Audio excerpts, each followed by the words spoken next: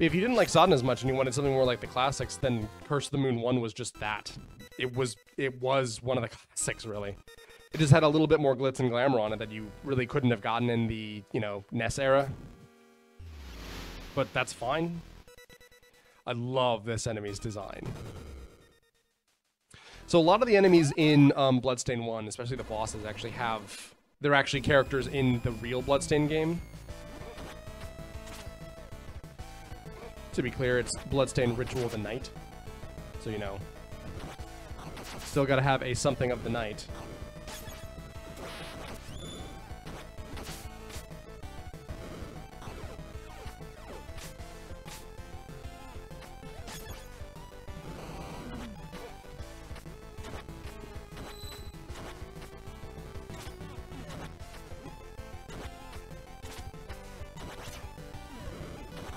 I know why the reason is, but it's almost random. When I was doing my original LP of the first Bloodstained, which is, to be clear, Bloodstained Curse of the Moon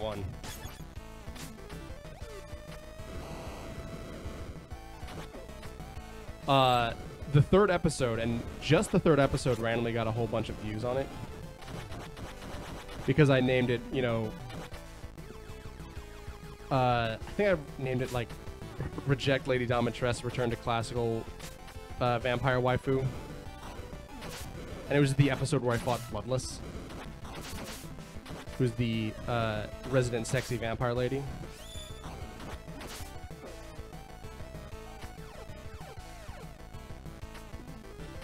Uh-oh. Oh, that ain't good.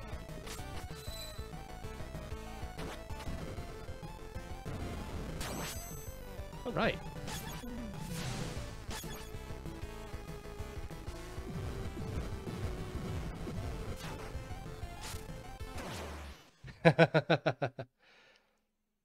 Yeah.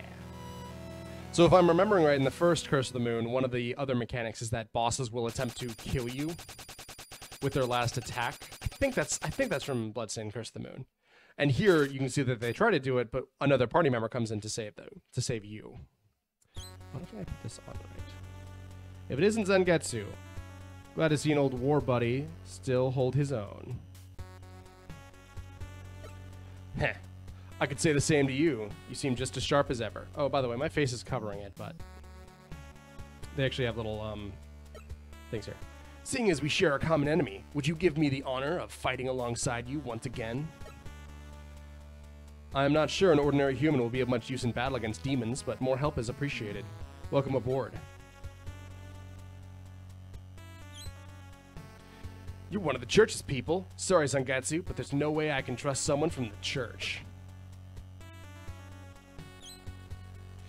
Robert, don't misunderstand. I don't know what grudge you bear, but she is needed in this battle. I'll trust your judgment, but I'll leave my bullet in the chamber. Should she raise my suspicions at all, it will find its way into her back.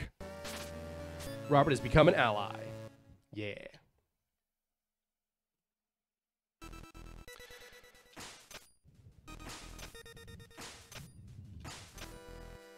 So Robert has the gun. And he throws these little spears for some reason. I don't know why he has spears of all things. Not sniper shot, prone, crawl, creeping shot, wall cling. So yeah. That's how we can go around with certain other areas. Yeah, the party's getting big. And they do little things.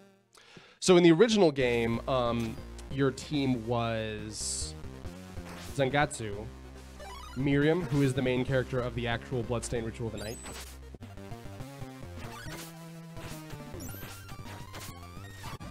I think his name's like Gebel, I think. It's either OD or it's Gebel. I think it's Gebel.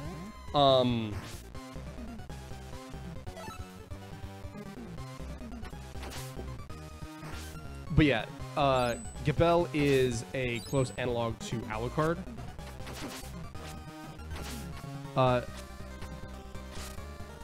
To be clear, these games are, of course, closely based on NES Castlevania, but they're most closely based on Castlevania 3, in which you also had a party of 4. I don't think you could actually have all 4 at the same time, but that's okay. Oh, yeah, with Robert, we can actually just do this. You can see his health bar is even smaller than Dominique's. But yeah, Miriam's deal was that she was very classic Castlevania, in that she was like, she had a whip, and she had a jump, and she had a bunch of classic moves. But the thing is that Zangatsu is also that. He even has the same color scheme as Trevor and Simon in 1 and 3.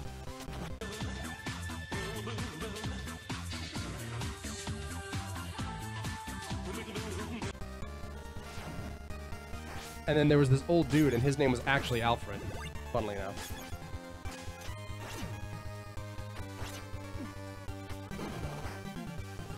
But he was a wizard.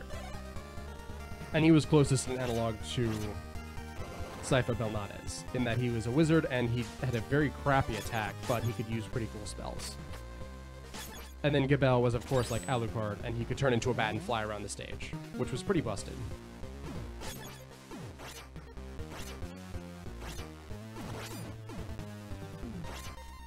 Robert coming in clutch.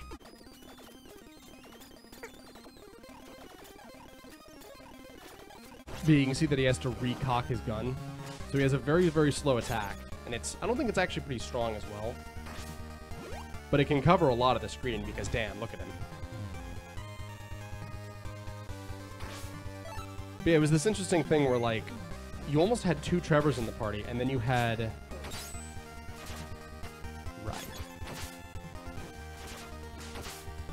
And then you had a version of Sypha and a version of...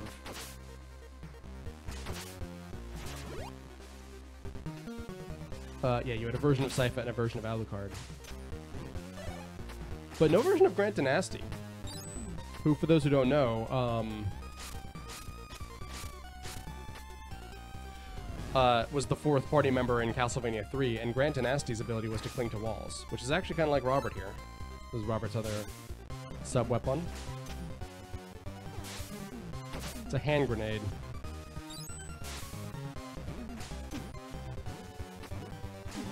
This area is a nightmare. On hard mode.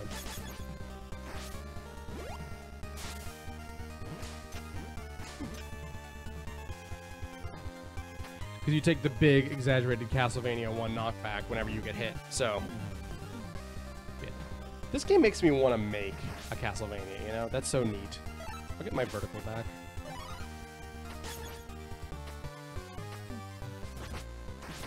But yeah, in this, now we have almost new versions of other party members again. Oh shit. Oh, that ain't good.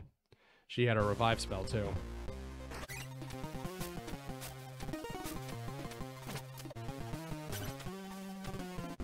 Oh boy. It's not going well, lads. Lads and ladies. Oh yeah, this'll work. Lads, ladies, and those of us who know better.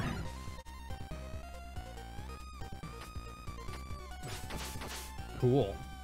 Much better.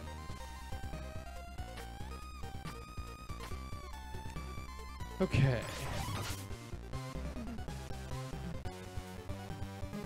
That was just a straight up early jump. Whoops. 3rd real death, I think.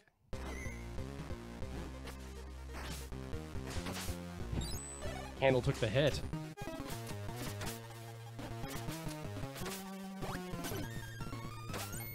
The reason that I call bouncing off of enemies with an attack like this that goes down, down thrust, the reason I call that DuckTalesing is because in the NES DuckTales game,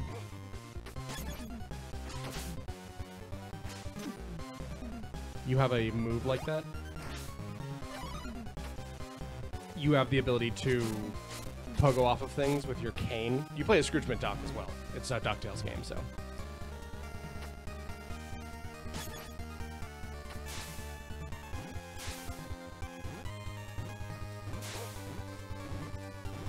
Please leave me alone.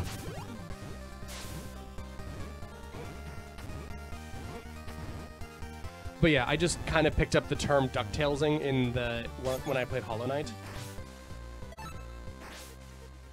And now pogoing off of things is DuckTalesing forever.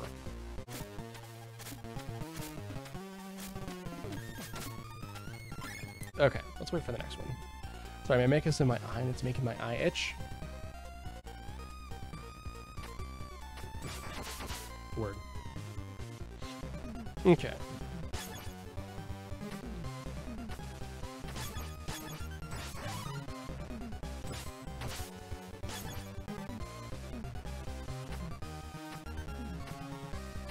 There we go. So you can see that it's also, like, much easier to just... Oh yeah, we can do that as well. You can see that it's much easier to, you know, use your characters and swap between them for their own respective strengths and weaknesses.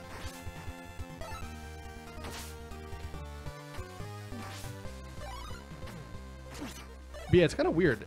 So, because, like, in the original game, you have Miriam.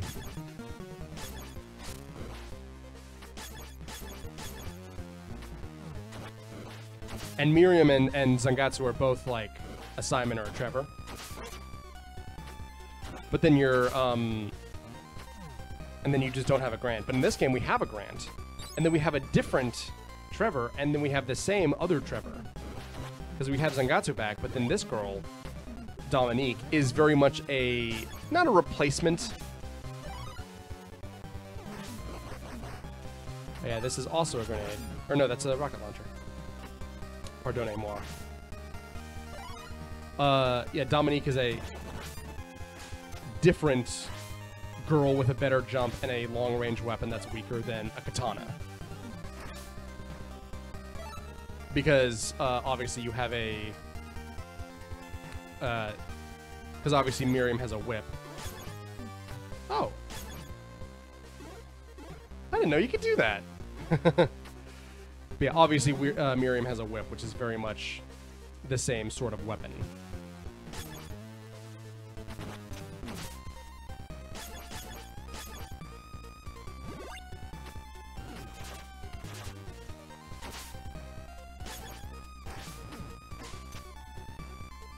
I'm finding a golden snitch here.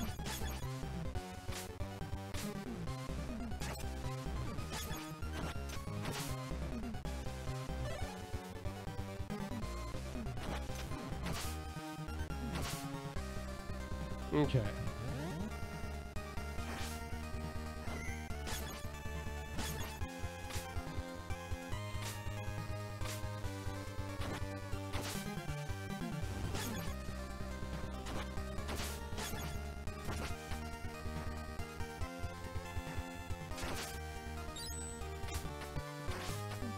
Ooh, this one's interesting.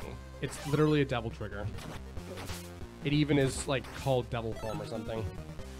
It's kind of difficult to use, and it kind of means that you have to face tank, but... So, we don't really need it. Alright, next boss. It's a demon train, of course.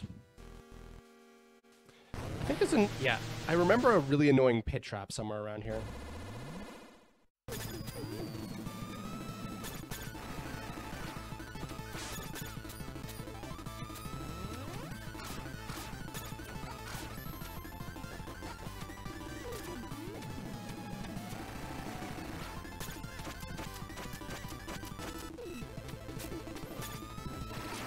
Right, yeah, he does that. That's what he is.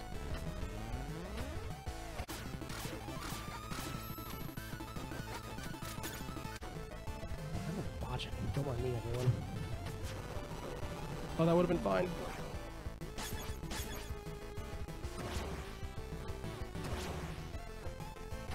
But is that not kosher? Does that not count?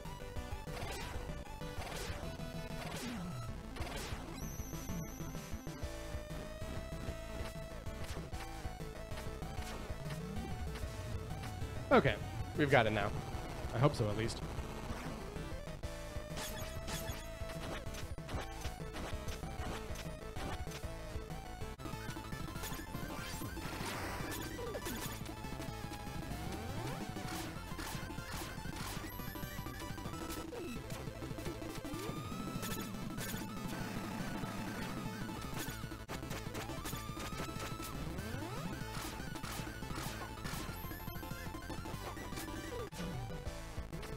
Don't mind me, I was thinking about something else.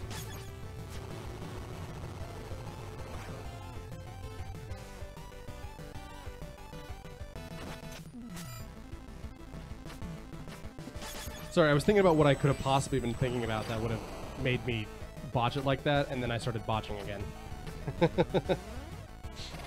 Pardonnez-moi. I'm making this a lot harder on myself than it needs to be.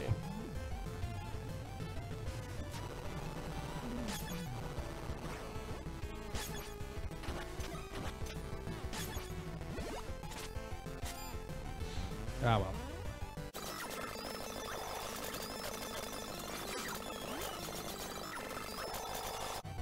Alright, let's finish this off. And then meet our last party member.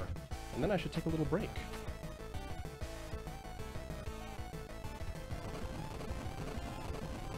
This game is so pretty looking. Yeah! Big ol' megaton pile bunker punch. Who could hate that? Who could resist it? Love to see it, honestly. And yes, it contains a corgi.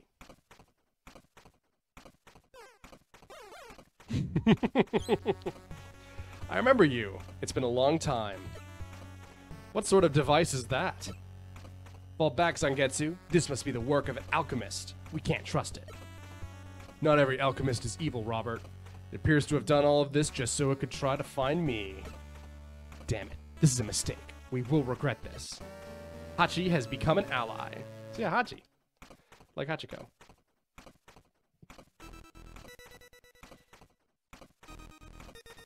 So you can see that he's the only one with more health than Zangatsu. Arm of Destruction. Death from above. Steam Hover. And Wild Step. And I have no, so yeah.